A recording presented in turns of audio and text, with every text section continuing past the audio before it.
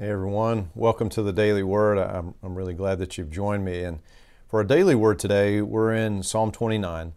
And what I'd like to share with you just for a few minutes about today is about the power of the Word of God, and specifically the power of the Word of God to strengthen God's people. So if you would, listen now. This is the Word of God, Psalm 29, verse 11. The Lord gives His people strength. The Lord blesses them with peace. So first of all, as we're reading through the psalm, I want to invite you to notice that there is a call to worship, that there's a call to worship God for His glory. That is the weightiness of God's being, the value, the worth, the immensity of God, the splendor of God. There's a prayer and praise of God's strength, which is the main theme of this whole psalm. The strength, the power of the Word of God. And there is a declaration of praise to the glory of the name of God, which is essentially another way of talking about the character of God, the nature of God, praising Him for who He is. And then a praise for the holiness of God, that He is pure, undefiled, that He is true and righteous. And I think it's important to point out here that God does not need our prayer, our praises. That it's not that God is really having some ego problems, and so He commands us to praise Him so that He can feel better about Himself. It's not that at all. Our souls need to praise God. That is, we need to turn the eyes of our hearts. We need to direct our souls toward the goodness of God. We need to praise. And so with that being said then, I want to invite you then to notice the voice of the Lord is powerful. This declaration, the voice of the Lord is powerful. Let's go back quickly to Genesis chapter 1. If you read through, you see that God creates by His Word, by His voice. You'll read again and again, then God said, and there was. Then God said, and there was. He spoke creation into being.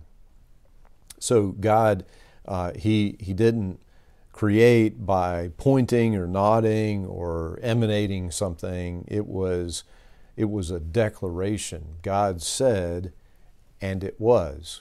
Just as an aside, it's very interesting to think about the world being created by the Word, right? When we know that there is a logic to the universe, that there are mathematical principles, that even our very DNA is like a really long word, right?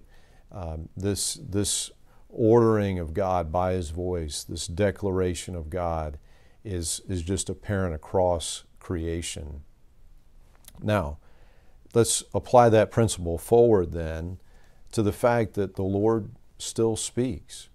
He speaks by His Word. The Scriptures are referred to as the living Word. And so as we're reading the Word, we know that it is alive and active. The Scripture says God is speaking into our lives even as we're reading the Scriptures. He calls us. He claims us there. He speaks into our lives. He speaks of His promises, of His goodness, of His love for us. And what we're told here is that His Word strengthens us. His Word strengthens us. Now, how is that so? How is it that just reading something on a page could give us strength? Well, you see, when we speak, it's not really like that. We might be able to encourage someone, and that might give them some strength, but we can't actually give someone strength by our words. We can largely just describe, we can describe things, describe realities, but it is completely different with God. Not only does He convey information, not only does He describe, but in fact, by His Word, He is declaring reality. He is actually naming reality. So for instance, there were friends who brought their friend to Jesus when He was at Capernaum. He's there in the home of Peter and his family, and they can't get in. It's so packed, so they lower the friend through the roof, right? And Jesus says to the man, your sins are forgiven.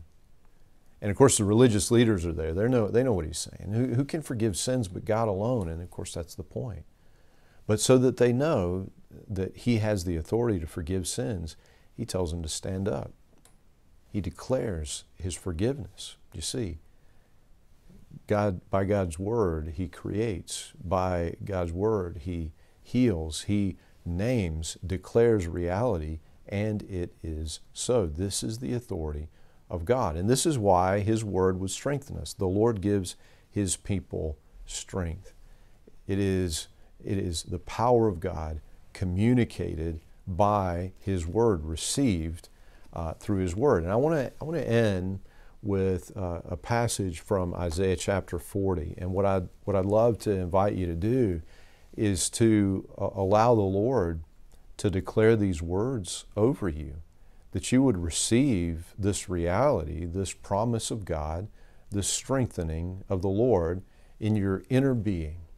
Would you receive this word from the Lord? Isaiah chapter 40, beginning in verse 28. Have you not heard? Have you never understood? The Lord is the everlasting God, the creator of all the earth. He never grows weak or weary. No one can measure the depths of his understanding. He gives power to the weak and strength to the powerless.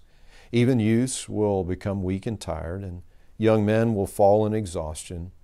But those who trust in the Lord will find new strength. They will soar high on wings like eagles. They will run and not grow weary. They will walk and not faint. Allow God, by his word, to speak his strength into your inner being.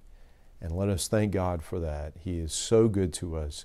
His word, indeed, is power. Thanks be to God. Amen.